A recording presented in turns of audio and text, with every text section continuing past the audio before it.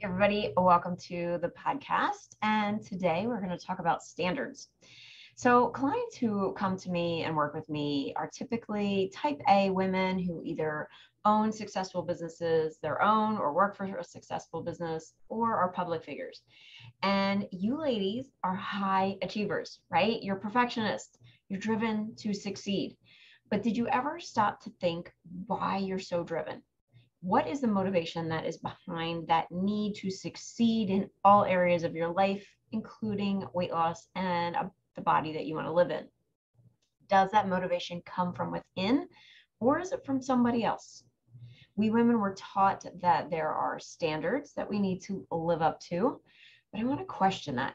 Do we really need to live up to some standards? Some of the standards you are like, you need to juggle all the things, right? You need to juggle work, family, life, be the PTA mom, be the successful business owner, cook the best meals, be the best soccer mom, have your house neat and tidy at all times, be an incredible wife and partner, and have the perfect body. These standards are BS. Who decided all this? Or was it just piled on after generation? Back in the 1900s, early 1900s, yeah, women stayed home. They cooked, they cleaned, they raised their kids. Then women's rights came about, freedom to vote, get jobs. We started having a voice. But I feel like we still held on to that, like, have to be a stay at home mom, and then added the layer on of, like, have to have a high powered job. I am not one to say you can't have it all because I think you can, but only if you want it. So, what standards are you living your life by? And did you know that you get to choose your standards? Take a look at your life and list all the things that you do every day. Those are what you give priority to. Are you working 80 plus hours a week? Then you think work is a priority. But what is driving you? What is driving that 80 plus hour work? The feeling of lack of money or the need to prove something to someone else? What is the true motivation? This is the same for weight loss. What is your drive behind wanting to lose weight? I was just coaching a client on this the other day, and she was saying she wants to look good for other people. And when we dove in deeper, she was looking for outside validation that she is acceptable to others because she doesn't think she is acceptable. So who says? Like, who determines what is acceptable and what is not? We as humans are so diverse and so different.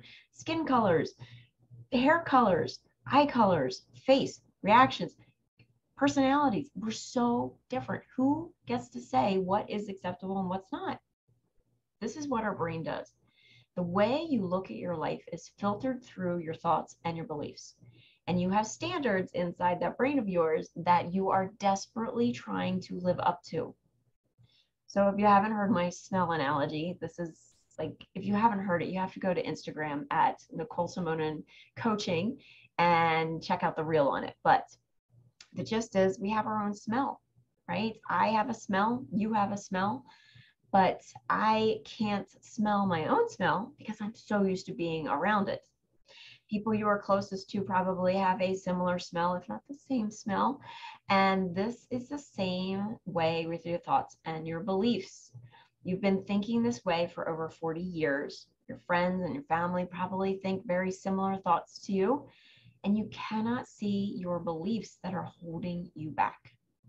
This is why working with me will allow you to see those limitations that you're putting on yourself.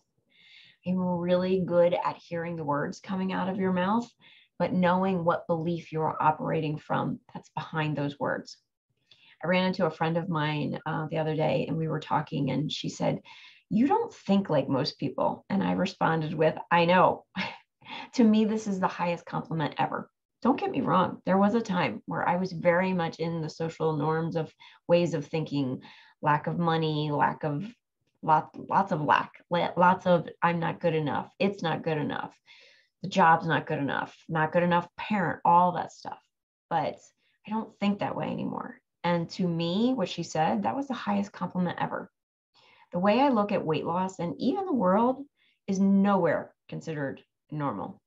And I absolutely love it because it makes me a better coach and a better person. You do not want a coach that thinks the same way You do. Sorry, these gnats. I know you can't see it on audio, but I just got attacked by a gnat. You do not want a coach that thinks the same way you do. They can't see your smell. It's too similar to them. Then, if they can't see that, you won't be able to move past those stick points that you have. Inside my 2 services is Master Your Mind to Change Your Body, which is an on-demand video vault of all my foundational work, to which I add frequently. If you are working with me, you are going to get you're going to have access to a worksheet that accompanies this podcast, so you can take it deeper in understanding what your standards are and how to make them work for you. If you're not working with me, you can do so in 2 ways, either group or private VIP. You can learn more about both at NicoleSimonin.com. It's NicoleSimonin.com. So it's my name squished together. And book a discovery call with me to see if you're a fit for either services. All right. Have a beautiful day and be well.